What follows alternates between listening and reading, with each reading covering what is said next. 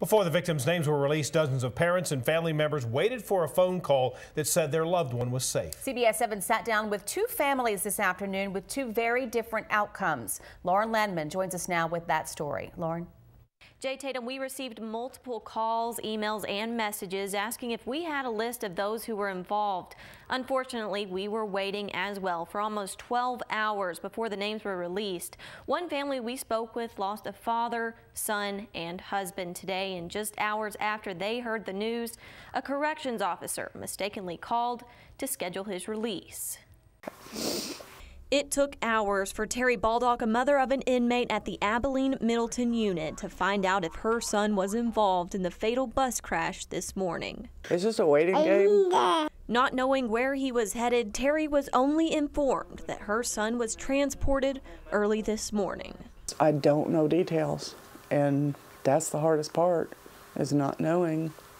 Thankfully for Terry, after hours of worrying and dozens of phone calls, news finally came that her son was indeed transported, but traveled north towards Dallas.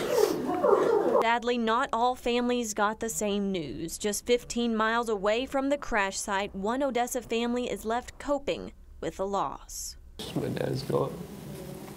Noel Lozano is the son of one of the inmates killed in the early morning accident.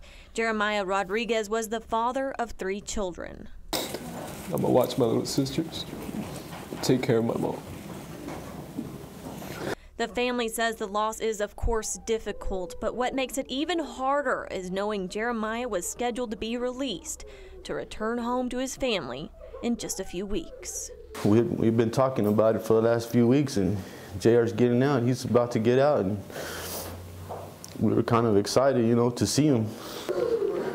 Not to judge him based on where he was, and understand that he was my pops, and we had people here that loved him and that cared for him. Of course, there are 9 other families mourning tonight. We have a full list of all of those involved on our website, CBS7.com. In the studio, I'm Lauren Landman, CBS 7 News.